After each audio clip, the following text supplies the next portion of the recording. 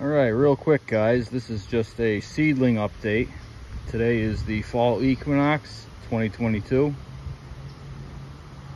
and these are my pure American chestnuts. There's 23 of them in this bed that I put into the ground on March 15th of this year.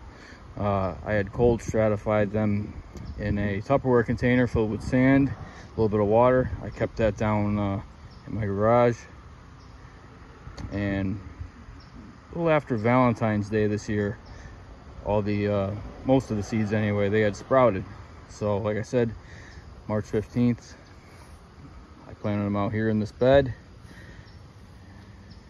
Had a problem with squirrels this year. What I ended up doing, putting this cage on top of the bed to make sure kept all the critters out, because I had also tried planting some black walnuts this year, and between the chipmunks and squirrels, they just decimated all my trees. So that was a hard lesson learned. So anyway, while I'm here, I wanted to show you guys a burr comparison. I went out and picked a few burrs this week. These four on the left here, these are pure American chestnuts. They're a little bit small this year. I'm not sure if these are fertile or not. I'm gonna have to wait until they open up in a couple weeks on their own. At that point, I'll give you guys a little update, let you know if they're fertile or not. But these are the Americans, and this right here is a Chinese. It could be a hybrid. If it is, it's mostly Asian genetics. But the main difference you can see here, the American burrs have really fine spines on the outside of the burr. You compare that with the Asian variety, and the spines are a lot coarser, a lot stiffer.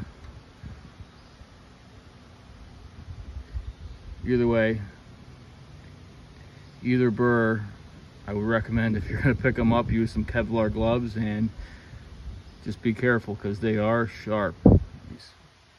So you can see that's the Chinese leaf still attached to it. It's a little wider than the American, not so long and drawn out. American's more of a narrow canoe-shaped leaf.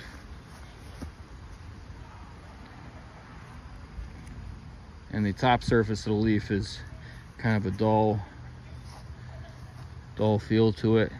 Chinese is more of a got a glossy feel, and the edge of the leaves are typical on Chinese chestnuts. The edges of the leaves are usually bent in like that if you're looking at them from the top. So that's just a little bit of a morphological difference between the two species. You know, they are related, but they are different enough. You know, evolved, they came from a common ancestor, but you know, they were separated thousands and thousands of years ago, and you know, that whole spiel. So anyway, just a little update on the chestnut seedlings. You can see the tallest one's about 2 feet tall now, so very fast growing here in the open sun. And anyway, thanks for watching.